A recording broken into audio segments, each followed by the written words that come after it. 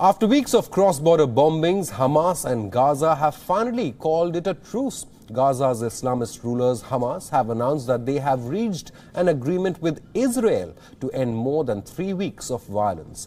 The deal has been mediated by Qatar as the announcement comes amid a flurry of diplomatic activity from Qatar. The Qatari envoy delivered the latest tranche of $30 million aid in Gaza before holding talks with Israeli officials in Tel Aviv. For several weeks, Gaza, under the leadership of Hamas, has launched hundreds of balloons laden with incendiary devices and explosives to southern Israel.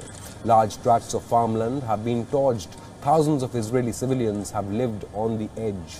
Meanwhile, Israel responded with frequent airstrikes and tank fire on what it claimed to be the Hamas military infrastructure in Gaza.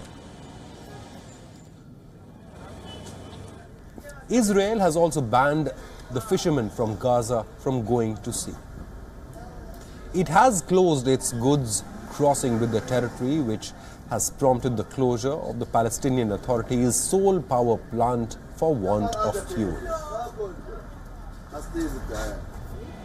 Israel and Hamas have fought 3 wars and several smaller battles since 2007. The restrictions have pushed Gaza's economy to the brink of collapse. More than half the population has been left unemployed.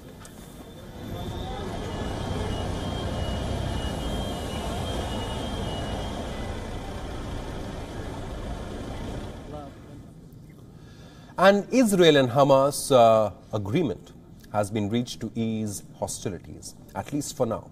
It is important to understand what exactly is the Hamas-Palestinian movement.